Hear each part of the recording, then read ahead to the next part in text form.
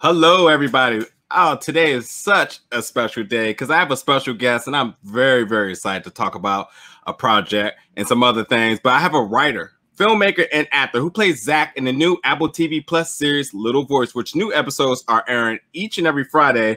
Episode 6 airs this Friday. Only 3 more left until the finale. So you definitely, if you're not watching, you might want to catch up and get on board. It's an amazing series. I cannot wait to talk with my special guest, Mark Blane. Mark, how's it going today? Hey, good. How are you? Thanks for having me. It's a pleasure. I'm so excited. We chatted beforehand. I really do appreciate your love checking out my review. That meant the world to me. The Little Voice is such an amazing moving series, and there's things I'm gonna talk about in the interview today. But like with everything that's kind of going on in the world right now, with so much hurt and anger in all directions, it was so refreshing to see a series that was filled with so much love and positivity and just resilience in so many different ways that it called to me like no other. Being a big fan of music as well, and how I feel like music is really therapeutic, and kind of seeing that in display, and just the talent that was at bay, and the VIPs, as I'm going to call you all. Just watching that camaraderie reminds me of my childhood, and it was so well done. I'm so excited to talk to you about this, and thank you so much for being a part of that project. It meant the world to me. Yeah, no, it's so great to hear like how much the show has touched you. And I mean, even though I'm a part of it, I also feel I could be in your shoes as well, like from the outside, because I'm watching it for the first time as an audience, and it is a really touching show, and I'm so honored and proud to be acting amongst the people that are in the show, like the series regulars, like Brittany O'Grady obviously is incredible, and Shalini Bethina and Philip Richardson. Yeah, I mean, I play a smaller part, but it's like crazy because everyone I think might be a little bit younger than me or close to my age, but I was so impressed by everyone on set. And when I watch the series and I see everybody doing their thing, I'm just like, I mean, I knew they were amazing on set, but then seeing it all come together, it's really magical. Yeah, it's truly, as fans, anybody listening, I cannot stress enough. Definitely check this out. There'll be no spoilers talk today. We're going to talk up into episode 6. Again, there's 3 more episodes after that. I'm going to give you just a little bit of sprinkles of things to come in those last 3 episodes as I've seen it all, but still plenty of time to catch up. But before we talk about Little Voice, you really do draw yourself in the avenue of success, like being a part of this project, and obviously your golden project in Cubby, which is available on all digital platforms. Another project I really suggest people to check out. Like when I did my research on you putting that film together, I was like, he's a madman. 16 millimeter, and then you having an issue with the Kodak film for your first film, no short, yeah. And you're swinging for the fences, and it came together beautifully. I think that speaks a lot about you. If you feel it in your heart, then go for it, and thus the results, and it truly proves. So congratulations on that. But like, what were you thinking? What were you thinking? First of all, thank you so much for looking up Cubby and knowing all of that. Like, I mean, that's awesome. Thank you. Did you watch the film? Yes. Yeah, like I'm so grateful. I mean, yeah, the movie took me 7-ish years to make. And yeah, it's an absurd story. I love that you like know the ups and downs by like looking at my online like social presence. But yeah, I mean, I wanted to make a movie, and like I wasn't being cast in anything because I was being told I was too strange, or like I wasn't the sidekick, and I wasn't a leading man that could be like the romantic whatever. And I was like, well, what am I then? And I'm like, oh, well, I'm me. So I wrote something that was sort of an elevated, more ridiculous version of myself. Yep. And I made this movie, which, I mean, it's about a babysitter who has anxiety, and he's really uncomfortable with himself and his sexuality. But he's also got some trauma in his background. but then he meets a kid that he babysits who's like his best friend and who accepts him fully and doesn't judge him and makes him laugh. And it's such a healing relationship. And then outside of that, there's a bunch of bonkers characters that are very absurd. And I mean, it's based on like when I first moved to Brooklyn and felt like I was in some kind of alternate universe, because I'm from Indiana originally, which is pretty awful. Way different dynamic. Yeah. Yeah. Where are you from? I'm from Washington, D.C., but okay. No. I would die to be from D.C. Like, compared, I mean, Indiana is like so. I mean, luckily Chicago was like an hour and a half by train, so I would take the train as a kid and like try to go see theater or just to get away. Like I wanted to be a human, and I didn't feel like I was a worthwhile person in Indiana, which was, I mean, like where I grew up was homophobic, super racist. Men were misogynistic. Everyone loves guns. But anyways, Cubby is like a piece of my heart. And like the reason I got Little Voice is because of Cubby. Yeah. I mean, if you watch Cubby, you can truly see some parallels and why if somebody's seen that project, like, oh, there's some way, somehow we have to use Mark. We have to, you know, and if it wasn't you yourself, Mark, the character, had to be used in some way or form. And it just makes sense, like you said. And then the idea of coming to New York, it being in New York, I think there's a character that actually channels a little bit of Mark in it and draws maybe really some personal parallels to your life as well. We'll definitely talk about in a second. Yeah. Really quickly, too, by stalking your social media, two things I have to address. Number one, your fashion choice. I will be needing your address if it's not creepy, because I have to come shopping in your closet. It's a thing. It just has to happen. Like I need all of the shirts. That's so nice. That's really nice to hear that. Just because like you get into a stage where you think like you're looking at the same. I have been looking at I'm looking at my closet, by the way, like directly over here, and it's exposed. Like there's no anything, but yeah, you look at the same things over years and years, and I have trouble throwing away certain shirts because they have sentimental meaning. But yeah, I think I'm really good at finding gems. Like I'm good at finding like a beautiful coat in like a Salvation Army that like should not be there. So yeah, no, I can also like my boyfriend, I think, is the one, can also be a person that should be taking credit for my shirts now, because I'm stealing some of his wardrobe as of lately. This is mine. But okay, like, I'm gonna say slide details over. I need some consulting. yes. And then obviously number two. I mean, so many people I know, my friends, we have this conversation all the time, and we probably could knock out an extra 30 minutes on this, but we'll keep this one short. You're a burger connoisseur, so what's your favorite burger joint? Oh my God, I love burgers. Also, Kevin Valdez, who plays Louis, loves burgers. Oh, really? Yeah, it's been in a lot of his interviews. Like, well, not a lot, but or maybe I'm just remembering like how much we talked about burgers on set.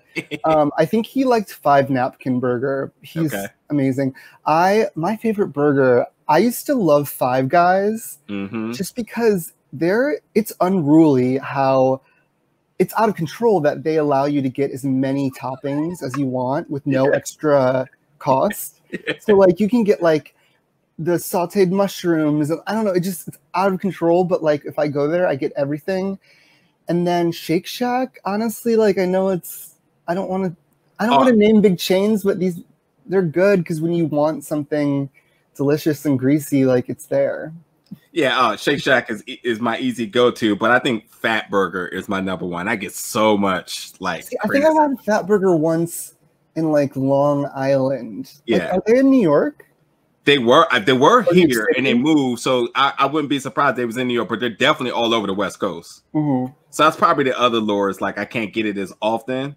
So whenever I get it. But yeah, we did have one not too far out in Maryland that it just disappeared. I was upset. But anytime I'm on the West Coast, I'm looking. But then I'm over there, I'm like, just so many other chains I should try and have too. But a burger life, I can live off these things. I love burger. Okay, so in high school in Indiana, where everything sucked, I feel like the end of the day of school was just like, I was so exhausted. Also, like, remember when we had to get up at like 6 a.m. to go to school? Yeah. So anyways, I remember like at 2:20, I'd be like, I'm starving. I would like go to Burger King on the way home from like driving home. Yeah. I would get like 3 double cheeseburgers with like just ketchup and cheese. That was my thing. And I would eat them all in the car. I love burgers. I still do. I do. I think I know what I'm gonna do after this. Now, I usually would kind of ask this at the end of an interview, but I think I'm gonna throw this in now because I think it just kind of flows. Next projects that you're solely working on. I know if you said that you had some ideas and things flowing, especially with the quarantine happening right now. There's a lot of time on people's hands to really get creative, but could you give us a little hint of what is to come, that a project that you're working on? Yeah, I mean, Little Voice was really, I don't know, like a godsend in a way, because I had made my own film and did everything. Like I directed it, I wrote it, I produced it. I went into a lot of debt for it. And then Little Voice happened, and it was super healing. Like I was being taken care of by amazing filmmakers and TV producers, and I was also amongst other actors that were like a family, and I didn't have to take care of everyone. Like I was so used to being the person who was like being like, how are we gonna raise money to like finish this thing? But then for Little Voice, I just like got to go in, do my job, have so much fun, and be sad when it was over. And so Little Voice was a really nice break. And even like most of quarantine, I have to say, like, I've taken a lot of time just to like sit back and process whatever the last 8 years of my life have been, which is primarily like working my ass off, having a million jobs, and trying to finish a movie, and then making a TV show. So weirdly, before the pandemic in January, my sister, who's also an actress and a writer, Carly Blane, we produced a short film together, and we shot it in 2 days. And it's with Tamara Tooney. Do you know who Tamara Tooney is? No. She plays the lead actress. You would definitely know, like, because you watch TV. Like she's in Better Call Saul. She's really famous because of Law and Order SVU. She played Dr. Melinda Warner, I think. Yeah. And she's just in so much TV. She's originally from Pittsburgh, or outside of Pittsburgh, and she's also like a Broadway singer. She does soul and jazz. Like she's just this incredible, like, I'm gonna say older, like, she's older than 30. She's older than me, but she's like an incredible actress who's been around and been in the business forever. Yeah. She was in the movie Flight with Denzel Washington. Yeah. Anyway, she's just so cool. So we got her, and it's a dark, very kind of mysterious film about a woman whose son got killed in a bicycle accident. And my character walks into a diner one night and runs into the mother, played by Tamara Tooney, and I tell her that I saw it happen. And she has no idea. There's been a lot of police cover up with what exactly happened, and we sit down and talk about what I saw, and there's a big twist, and I'm really proud of it. I'm also like, I wanted to write something that was different than Cubby, which is very outrageous and funny and sweet. And then this short, which is called Ghost Bike, is a mysterious thriller of sorts. And also, I mean, I didn't mean for it to be timed out, even though this year has been a lot of, with everything that's happened, like there is a lot going on with how my character is a gentrifier in Brooklyn, and he's talking to this mother who has been there forever, and of course her son died way too soon, and it wasn't because of violence. It was because he has a Black body and that he was not cared about as much in society, and there's, you know, a lot of implications of what's going on. And really, I'm happy that I was able to make it. There was some executive producers who had read the script and they picked it up and said, let's make it. So we made it in January, and now it's being finished. We're doing color and an original score. But I never thought that I was going to shoot something right before everything shut down. Yeah. It's pretty crazy. 2020, I tell you. Yeah, it took me a minute who you're talking about. Yeah. Also, she was recently in what's the show I used to watch? I can't even think of the name of it. Not Almost Family. No, it's the one with the I cannot think of the name of it. It's the show. It was the show on NBC that she was in. Also, she was in Snake Eyes back in the day too. Oh my God, yeah. No, she's been in everything. So she's also in. I'm like singing her praises because Emergence. That's the name of the show. I was starstruck when we were working with her because I was like, oh my God, she's so good. Like everything she's doing is just like, she's a real actress. But she's in this show called Black Earth Rising, which is with Michaela Cole from I May Destroy You, and that's on Netflix now. But it's like Michaela Cole, Tamara Tooney, and John Goodman, and yeah, I don't know. Everything she does is amazing, and she's also a great singer. And but yeah, I'm really proud of what I wrote. I mean, it's definitely like I made it. I wonder if like I had written it after everything happened this year, like starting with George Floyd. I wonder if my writing would have changed, or maybe I wouldn't have done it. I kind of fearlessly went forward on it because I wanted this to tell the story of this mother. Yeah. And weirdly, it's kind of based on some reality. Yeah. Not completely, but like in Brooklyn a couple years ago, I did witness an accident, a bicycle accident, and it was like so mysterious. Like the news said that the cyclist was going the wrong way on a one-way street, even though they weren't. And like everything was so just like, sorry for my language, but it was all fucked up. Like it was like, why are they lying about this? It was a young woman who died. Why are they lying to make it her fault? And that really disturbed me. And I looked at the bike. You know how they paint bikes white after someone passes away?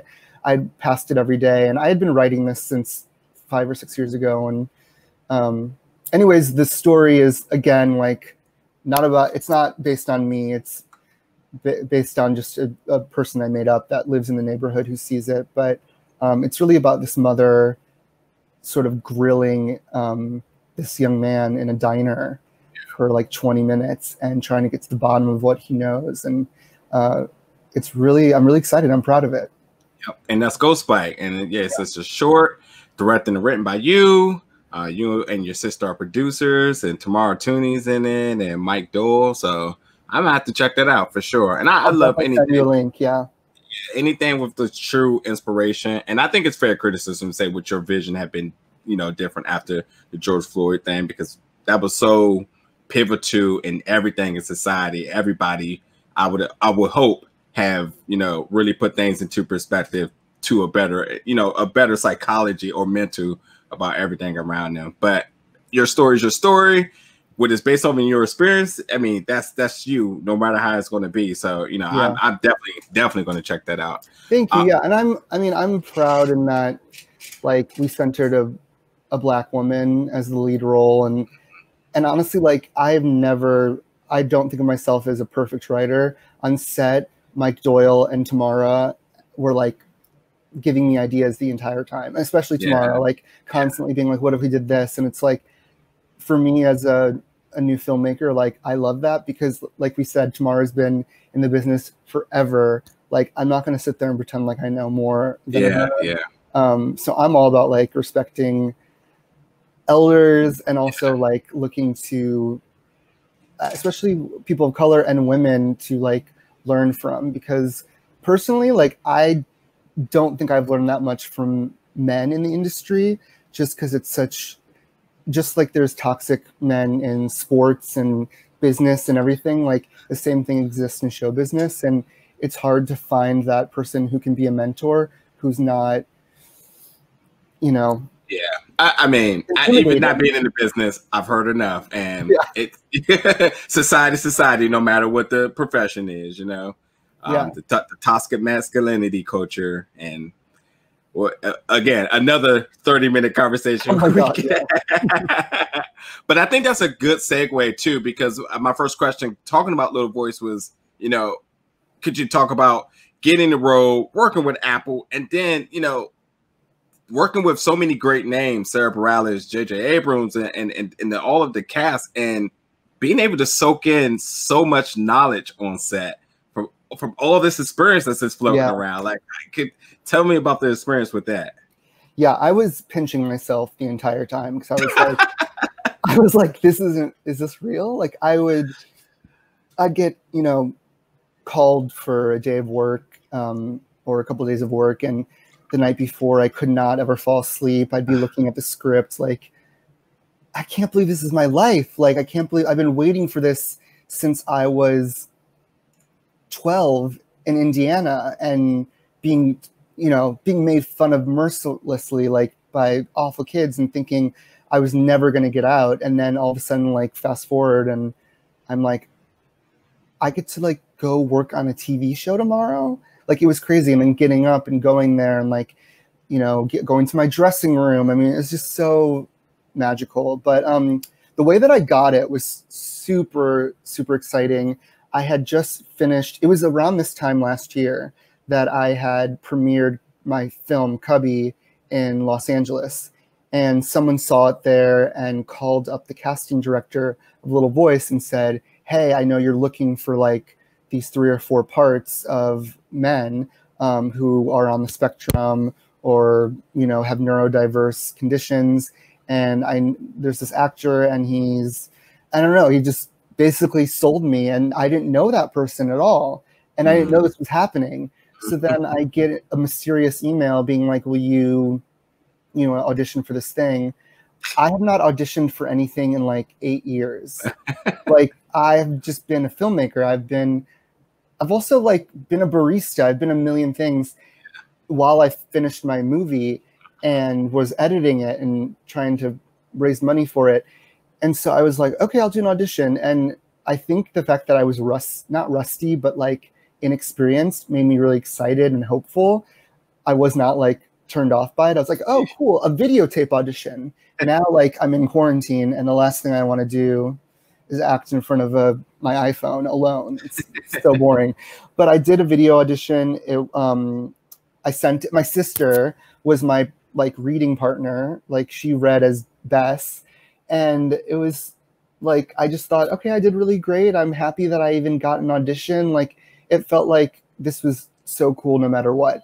Then an hour after I send it, I get a call to actually go in person like the following week.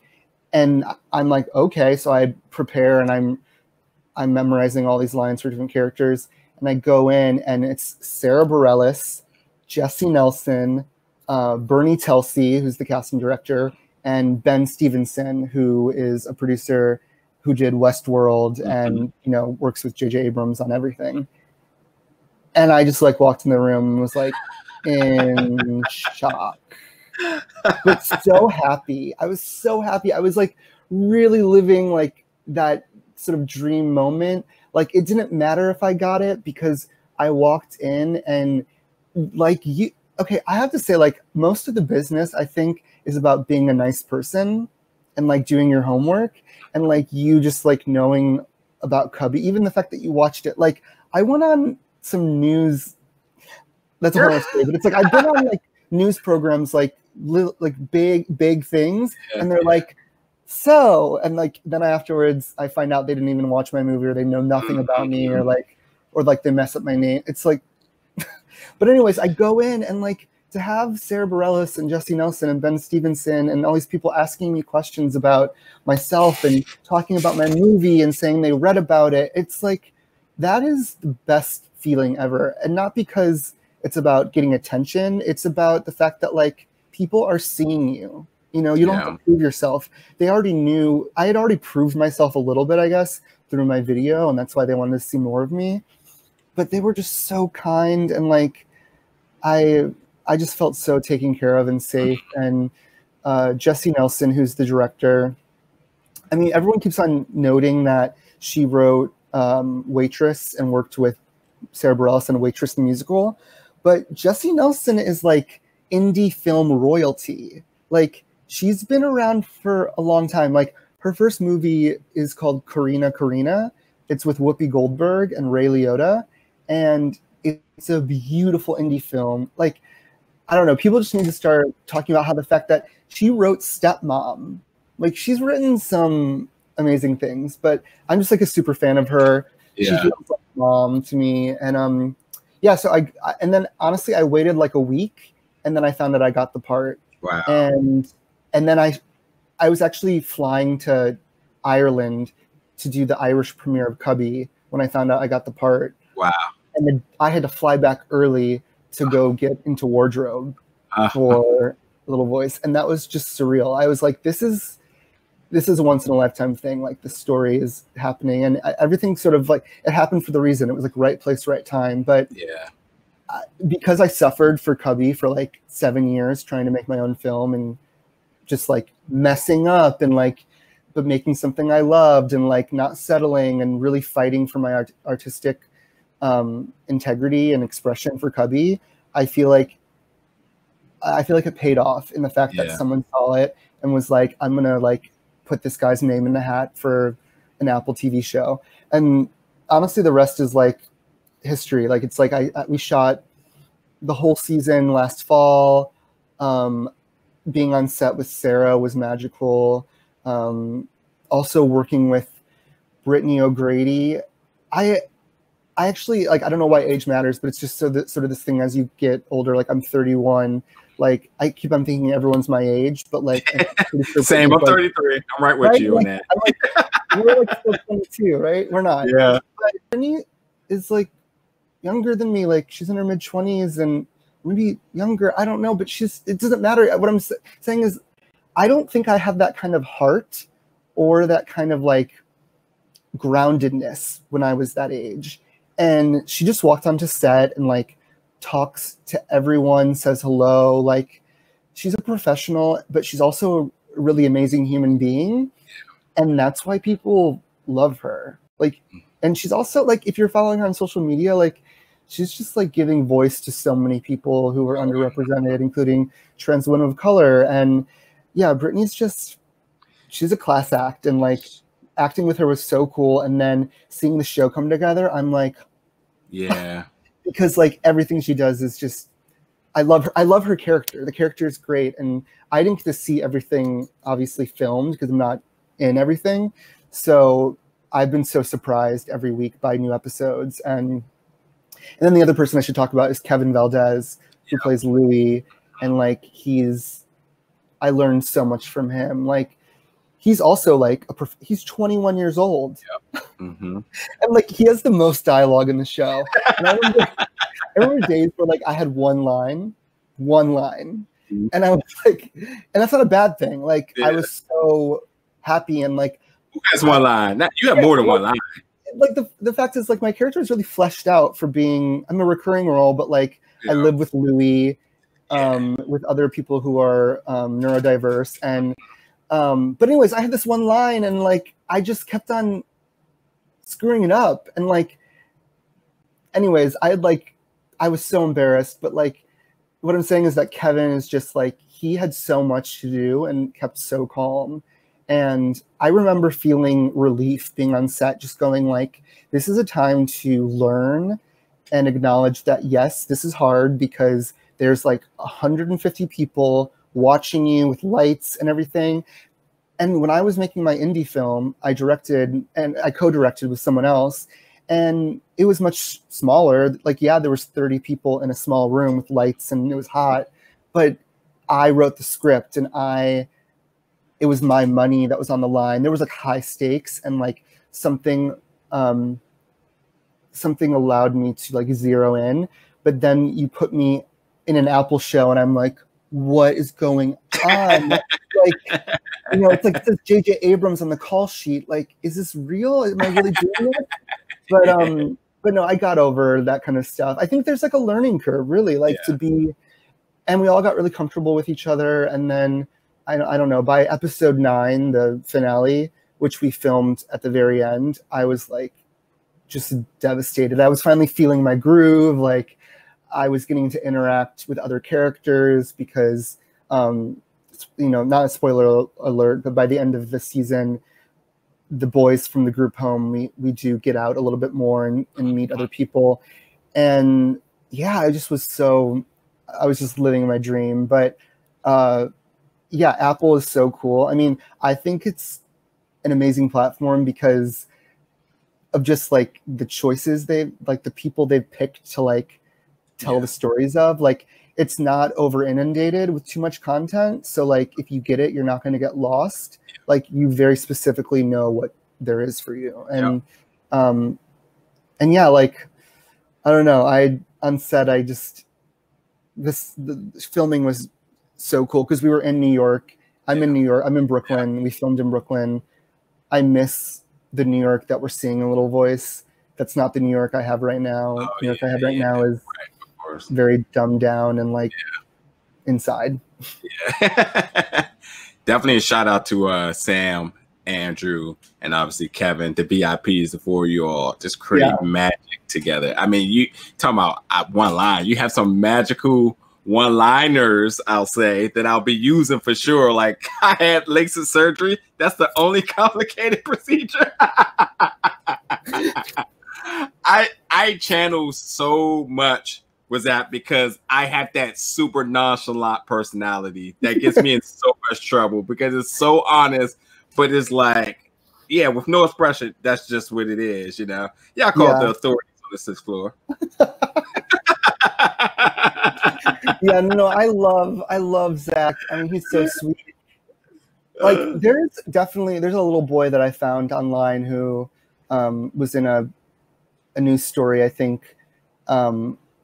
And he was on the spectrum and he was obsessed with vacuum cleaners. And he just was like fixing everyone's vacuum cleaners in his neighborhood. And it was like so sweet. He like would tell people to bring them over. And but yeah, no, I love the character and I love Andrew and Sam Andrew plays Ted, Sam plays Phil. Like it is such a fun premise that we're living in this home together. Like, I don't know, like there's a lot of camaraderie and we built that while filming. And like I said, Kevin's just such a joy to be around. And I mean, he definitely knows musical theater. Like I'm a musical theater nerd because I grew up doing theater. Yeah, that's all I wanted to know. That's awesome. That is awesome. But like, it was so fun to like hear him spout out these facts. Because I was like, oh my God, I know. Like I'd be like, I remember that. Like I love just everything he knows about musical theater. You guys are so organic. This it's just so much chemistry because like even in one of your recent Instagram photos, all of you all are together on set. I cannot tell if that's in character or out of character because it's so flash. It really, I really was like, is this like a take or something? Like I couldn't tell. It was really cool. Another thing I kind of want to talk about on set. So again, you talked about being from Indiana, a place that's clearly not accepting of the LGBT community or POC, just a really shitty area in some places, you know, definitely by your testimony and other people I've known as well. Then moving to New York, which is, you know, as you said before, New York has its challenges as well. Still happen to be kind of guarded at nights. And yeah, New York, I've definitely had my experiences in New York. So as much as people praise New York for being really diverse, and it's true, it is still very dangerous for you know, people of the LGBT community and people of color. I definitely, like I said, had my experience in broad daylight and stuff like that. Yeah, I really do love how this series showed and casted with equality, diversion, and inclusion, and on full display, which I think is so important because nonetheless, it's a society that we all want to embrace, you know, where it's just love is love, and it's not really, you know, like has labels or any tension in it. It just all flowed together. I really love how that was on display. Episode 5, is it episode 5? Let me make sure. Yeah, episode 5 is like the pure epitome of happiness. I know. Oh my God, it's so good. But like, what did it mean to you once you know, were able to, after being starstruck, as you said, but once you were able to really see what was all coming on around you, and it's your city, so you got to see your city being displayed in its true fashion. Like, how was that? You know, like what was going on through your head? Like, wow, like this is the epitome of New York City here. Yeah, I think going back to what you said about like the diversity and representation, that's obviously just like everyone's really pushing for that in storytelling, and I think I took it for granted at first. I just like walked into that set and I was like, wow, I'm amongst like a very like talented, diverse group of people. And like having Brittany as the lead character with her brother and then also her father played by Chuck Cooper, like having them be the center of the show, like, I don't know, I was really touched. I was like, I'm so lucky to be a part of this. Like that, and then also Prisha, like the roommate, like there's just, it's really important. And yeah, I think I didn't notice till later. I mean, it all makes sense because like, if you ever watch Sarah Bareilles interview or read Jessie Nelson or listen to her talk about the making of it, you can tell that their artistry comes from their heart. And like, I think they do really good at listening and bringing in the right voices and the right minds and to tell these stories. And they're both New Yorker, or like they love New York. I know Sarah lives in New York. I think like the show makes so much sense. Like when I watch it, I'm like, oh my God, yeah, this is the New York that I miss so much. And I think there's like some people who are like, oh, it's too clean and it's too this. And it's like, I will take a too clean New York any day on camera. Like that is not, I'm not worried about that. Like I'm also, for it being too clean, even when things are too clean, like in real life, I still sit down thinking this is so dirty. Like I'm gonna sit down in the concrete, but like you just get used to it. And like the subway's always been dirty, but like even when it's clean, you're like, is it dirty? I don't know. But I don't know. Like the New York displayed is very real. I mean, you see buskers and singers and performers every day. I don't know. Like I went into the city for like the second time in 6 months, like from Brooklyn, I went into Manhattan the other day, and I was like, I was falling in love with New York again, even though it was sad, even though like most people were masked and nothing was open. I was in Financial District, which is not cute at all. It's like so emotionless, but I still was like, oh, I love it here. Like I love the city, even though I'm paying way too much to live here right now. And I'm not working and I don't know what's next and the world's falling apart. But no, the show does a great job of making New York its own character. And you brought up Prisha too, which I talked about with Cubby, how, from your own personal testimonies and her character, like, how did you feel upon seeing that character's art? And you have completed the series so far, right? Or all the way? Yeah, right? Yeah. I watched the whole. Okay. I finally watched the whole series. So let me see, so I can make sure I get to a good point. So right now, obviously, Prisha is still really struggling with being comfortable with herself, and she's expressing concern of being from a different world. And I thought that was such a powerful thing, because I know a lot of people want to kind of channel that to her nationality, and I don't really think that that's what she means. I think she's just saying that she's coming from a generation where a lot of people struggle to be themselves because it's not accepted. Even though people love you, but do they love you? Because once you make this decision to be open and express your sexuality in a way that there's always a chance of, well, what are people going to think next? And a lot of people have talked about their parents' abandonment and so forth. And I think you know, that's what I was drawn to when I seen that. But like when I think about again, her character art is so special and it's so moving. And it's just, you know, the scene when she was hit with the bottle, I was done. That was my break time. I was like, I'm done in the middle of the episode because that hatred is so real. Yeah. And it's nice as she's been and is lovable with a character, you know, those are the people who are targeted. Yeah. So yeah, but yeah, I mean, what was your thoughts looking at her character?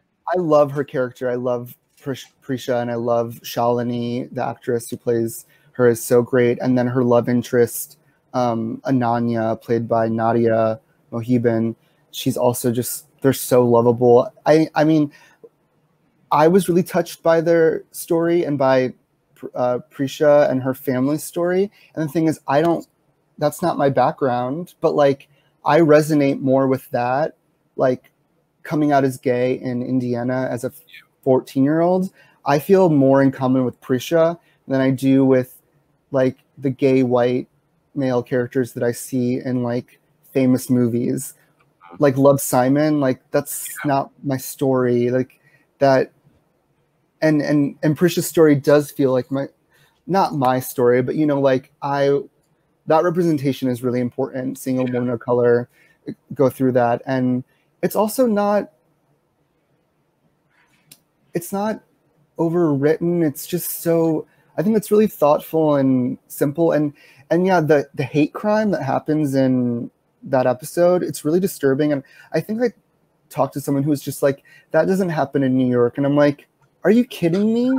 Things happen in New York all the time. There are crazy, I mean, there are Trumpers in New York. There are homophobes in New York. Like, this happens. Just like you were saying, like, it's like if someone would say like, oh yeah, no, racist things don't happen in New York City. It's like, yes, they do. In broad daylight, they happen. And still people like have called me FAG, like, where like I could be anywhere. I could be in like a gay neighborhood getting out of a bar, and like, I don't know if it's going to be safe to get into a cab, because what if the cab, you know, it's just, it's obviously, it's not all oppressions are the same, but I think that we like to say that we've come so far, which is what everyone's been saying with race this year, is to say, actually, we haven't come so far. Like, look at our history. Like, it's only a second ago that things were happening, and they're still happening right now.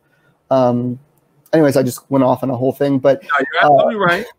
But yeah, I really love Prisha, and I really love her story, and it's just great to have that kind of representation. I think that like Prisha and Ananya, like them being in a mariachi band, like there's so many beautiful visuals, and it's just super, super unique. Yeah, and you know, to kind of go back on your comments, this is kind of one of the blessings of 2020, because it has brought to a lot of people's attention of the whole idea of we've come so far, but it's more like, but have we? But really, have we? Because it's on display in all ways, not just love the youth. That's really not taking no for an answer right now, and on all platforms. It's a really beautiful thing. And I think it speaks a lot to like Britney's personality as well. You know, our generation, should we say, or our group set, you know, we probably didn't have as much courage, because, you know, we people have tried and attempts and really no success, and a lot of us gave up and couldn't find hope. But this generation behind us is like, there's no such thing as no for us, and I it's so beautiful, and the future is safe, you know, as long as they're taking charge. Yeah, people got to come off this whole like this stuff doesn't happen there. Also, what people are just pulling these stories like, you know, out of their butt. Like, is this what's happening nowadays? Like, I don't get it. But I appreciate his character, and like you said, it's not overwritten, because it comes off so organic and natural. I really loved it. So talking about episode 6 here, which is going to be premiering this Friday. Now, again, won't be no spoilers, but I will say this: one of my favorite performances with the song "Simple and True." Oh my god! Yes. Oh my god! Just gonna really quick. Thank you, Apple, for allowing me to screen these episodes and review them early. I am absolutely upset that projects such as this I have to wait until the soundtrack is released, because I will be 100% honest. Like I said in my review, I'm hitting Shazam like, oh, this song has to be available. And then, you know what's funny?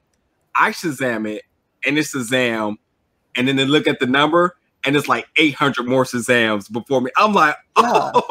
Like, so other people are like wanting it too. We're all like dying to get it. Yeah.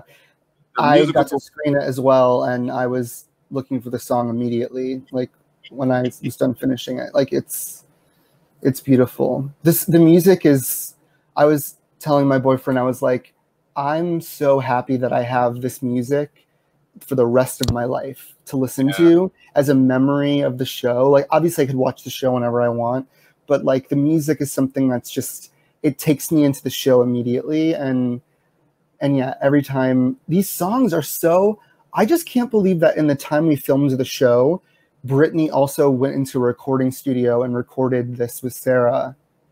Like it sounds, it's just so good. I mean, everyone's just super talented and they work really hard. So it makes sense. Yeah, we get with this episode 6, we do get some really deep moments with Louis and Bess.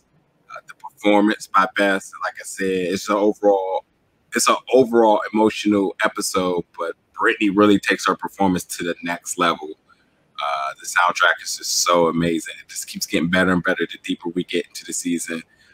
And then, as I like to call you all, and people won't understand why I call you all the VIPs. The VIPs are set to a little festive event that doesn't quite go the way they want to go. And much like my personality, Zack is not for it.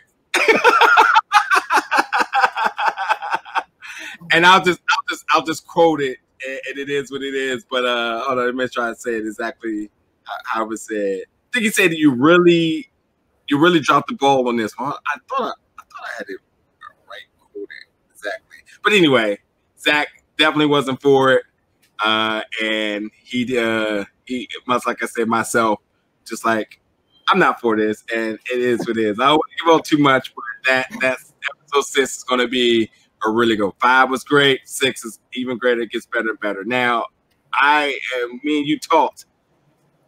People, you got to watch these last 3 episodes, especially the finale. That you don't want to miss, because it's really good. It's the ending that's really good. I will say this because there's enough from the previous episodes to know the Hamilton release on Disney Plus is so timely with what's happening. Yes, and if all you Hamilton and theater lovers, you're going to love what's to come. It's going to be I would never have known or could have predicted that I'd be somehow connected to Hamilton in the year 2020. It's really bizarre, but I'm so happy and proud. It's just, the Hamilton thing, and that's all. I'll call it the Hamilton thing, is really exciting and really fun.